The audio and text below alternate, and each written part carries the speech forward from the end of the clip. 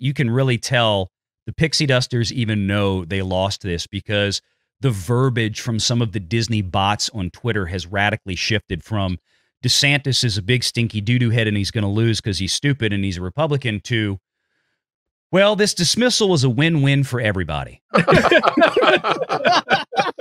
not admitting any fault. We're just acknowledging that everything we did was shit. Yes, that's exactly it. That's it.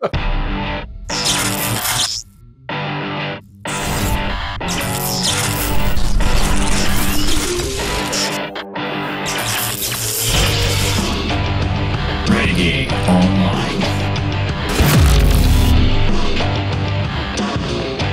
Under the agreement, Disney is set to drop its lawsuit against CEFTOD, and the district will drop its own lawsuit against Disney. Claims and counterclaims from both parties would be dismissed as well. Disney is also set to drop a public records effort as part of the battle. The legal battles were over last-minute, far-reaching restrictive covenants and agreements, which gave Disney broad power and developmental rights over its former self-governing improvement district of Reedy Creek, which was dissolved and replaced last year. The agreements by Disney were flaunted by the media as legal humiliation and as a move aimed to, quote, mess up DeSantis' power grab over the Walt Disney World area. And they're talking about the agreements that were nulled and void today in court. So, out-negotiated by Mickey Mouse, a headline from Salon read. DeSantis, a board reveals that Disney quietly stripped them of power. Those agreements are set to be swiped aside as both parties move forward. Disney conceded their last-minute development agreements are null and void and unenforceable. No corporation should be its own government. Moving forward, we stand ready to work with Disney and the district to help promote economic growth, family-friendly tourism, and accountable government in Central Florida. So that, see, there's the win-win. They're gonna, they're gonna support tourism. Initial thoughts is that Disney, there's only one kind of entity that can outlast a mega corporation like Disney, and that's a government. Disney would have dragged this on forever and ever if it could, but even knowing that it was down to one claim and it was going to lose, it had nowhere to go. This was obvious, and you've heard Andrew discuss this time and time again. He's the expert on this topic, but we've all gotten pretty well up to speed. There's the settlement agreement. Yeah. I don't think it reflects well on the Iger administration. But then you have to figure, why didn't he sit on it for another week, which exactly certainly had been within his power. Answer, perhaps he is worried that something's going to happen at this meeting, at this shareholder meeting, that is going to result in his having to answer questions he wouldn't normally have to answer.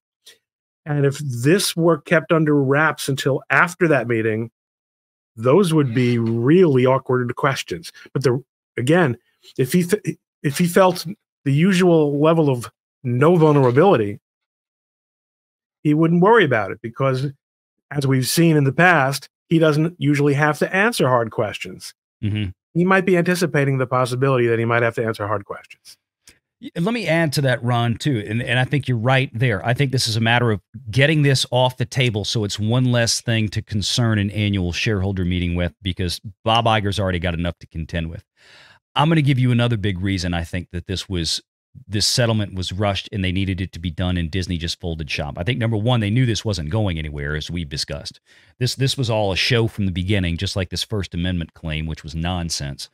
Secondly, and more importantly, and this is on the money side of Disney, and Pro and I have talked about this on a number of occasions. The audience out there probably knows what I'm about to say. I posted this on Twitter earlier this afternoon, and that is this.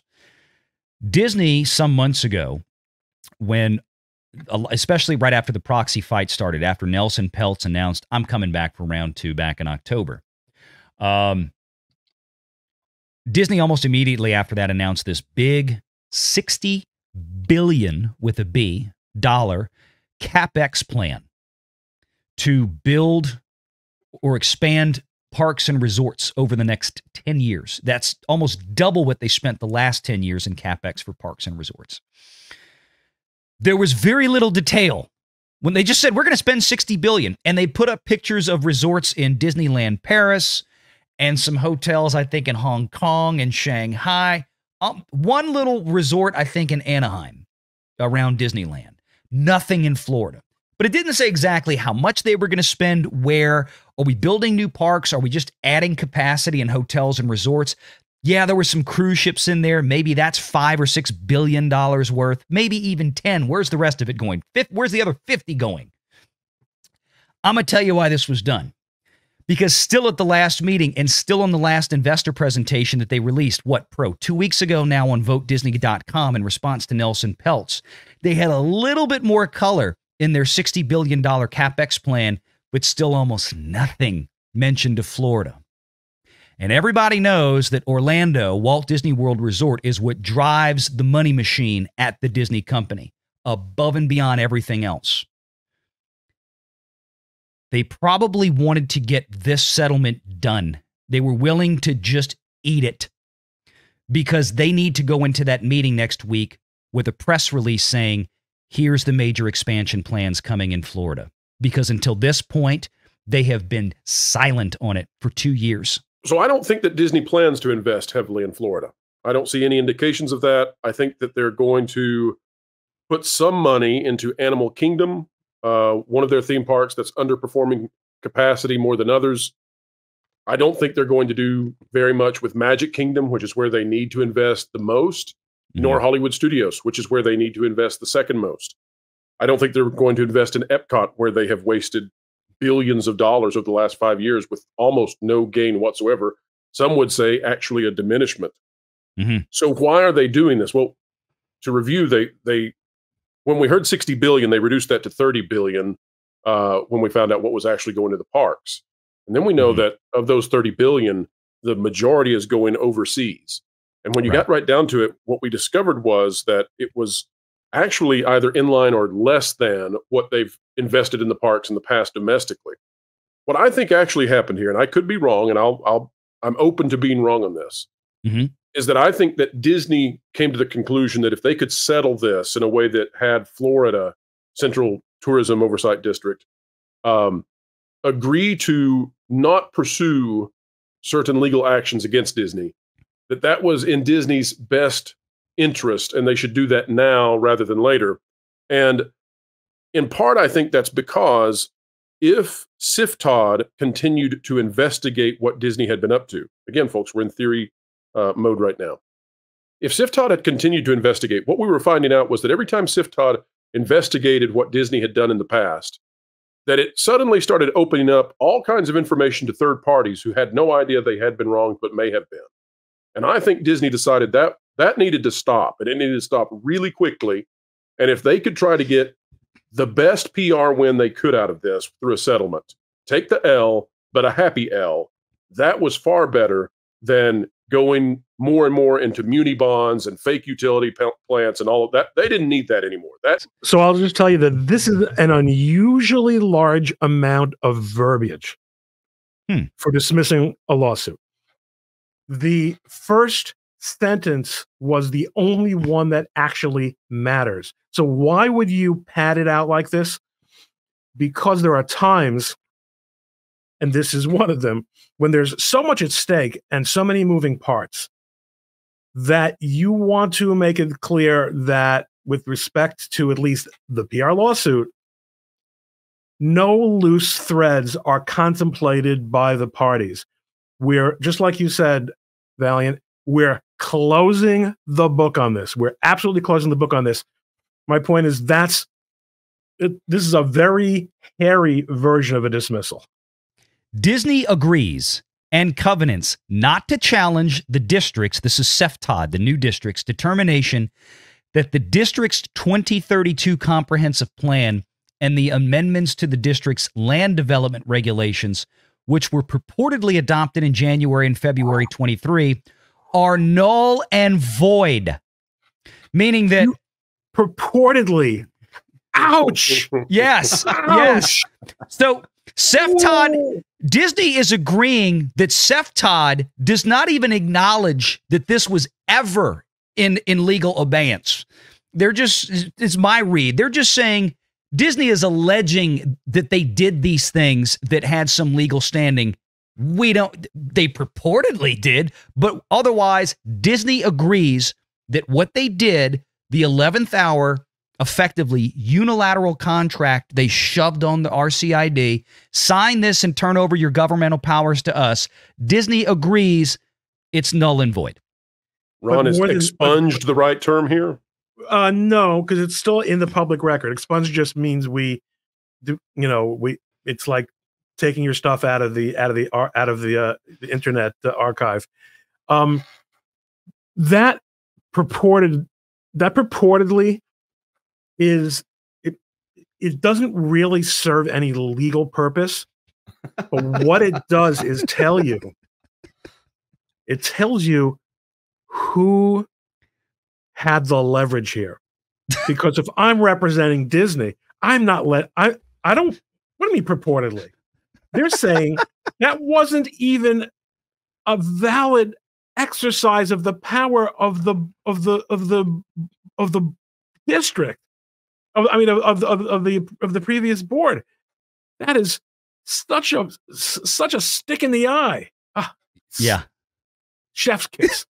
The district shall resolve, this is CEFTOD now, the district shall resolve to begin immediately to review, evaluate, and amend the 2020 comprehensive plan, which would have been put in place by old RCID, pursuant to its statutory obligations, and shall consult with Disney and any other appropriate parties during the process.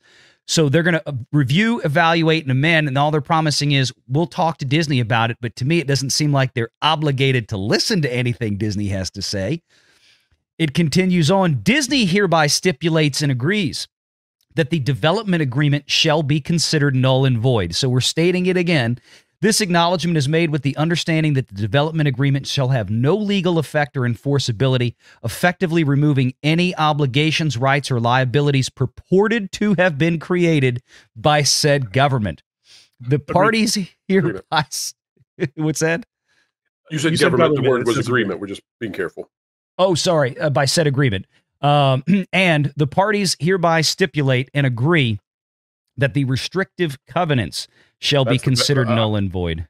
I love that they put the restrictive covenants in here in language because it refers to the cockamamie scheme that they would transfer government powers into what was essentially an HOA that covered 40 square miles. Thank you for putting restrictive covenants in here so we can all laugh about it. That's what Bob Iger needs. The next CEO needs to be a Karen. Effectively eliminating any perceived obligations, rights, and liabilities purported to have arisen under these agreements. I love that camera lean in. Oh, God. This stipulation is made with the understanding that such restrictive covenants shall have no legal effect or enforceability, effectively eliminating any perceived obligations, rights purported to have arisen under the covenants. Furthermore, the parties commit to cooperate fully with each other to prepare, file, and record any and all documents necessary to officially effectuate the cancellation of these restrictive covenants. And then it goes on to talk about the dismissal of the state. No admission of fault here. No. We're not admitting any fault. We're just acknowledging that everything we did was shit. Yes, that's exactly it. That's it. Defer briefing in Disney's pending federal appeal. This is the First Amendment case, Ron, of course, that the federal court struck down in Tallahassee. Disney's appealed it up to the federal district there, or to the appellate court there, excuse me. And so now they're asking permission or Disney will want to seek permission to defer briefing on the pending federal appeal, pending negotiations on other matters of a new development agreement between Disney and the district. Let me just point out another grace note for you. Okay. Disney agrees to seek, and the district will not oppose. Mm-hmm. There are three possibilities when you go to the court requesting permission for something like this. Your adversary is going to oppose. Your adversary consents. Actually, there are four. Your adversary consents. Your adversary joins in the request. And your adversary will not oppose. Will not oppose is the weakest. It is a way for you to tell the judge, I wouldn't mind if you said no, to tell you the truth. I'm not going to ask, but I'm not getting off the couch to get that remote. So what it looks like, what they're doing is they're saying that we're going to agree to sit down and work out something new with this new board, with this taxing district that we don't control anymore. We have to come to some kind of mutual terms here. And it looks like the parties in this are agreeing to, Disney will ask the federal judge, hold off until we come to terms with this agreement. SFTOD looks like we're going to go, we're not going to oppose it, like you said. Ron, do you think that means that, would that give Disney some leeway to say, well, if maybe they don't like the deal that SFTOD gives them, they can just keep ripping on with this appeal? Is that kind of but I mean, it's pretty weak tea, because the only thing I could, again, if this were human type of parties, you'd say, here's an opportunity for Disney to save itself the cost of briefing this appeal. Now, this is a fairly small appeal. There's one issue. I mean, I haven't seen the notice of appeal, but there's not all that much in play. It would not be unthinkable, given the law firm involved, that the briefing here would involve many, many hundreds of thousands of dollars. And and Disney wants to save that. But there is also this sort of a concept that if we can, let's bring down the temperature in the room. If I'm busy negotiating with you, I want to know you're not in the process of preparing a brief, which might also take advantage of some concession that I make to you in the course of the conversations. So it's a way of saying, let's see if we can avoid proceeding with that appeal. But it's more of a concession to Disney than it is to the state, because the state already won, and they're going to win if it goes if the appeal continues. Make sure you're subscribed to Valiant Renegade and join us every Sunday at 6 p.m. Eastern for the live show.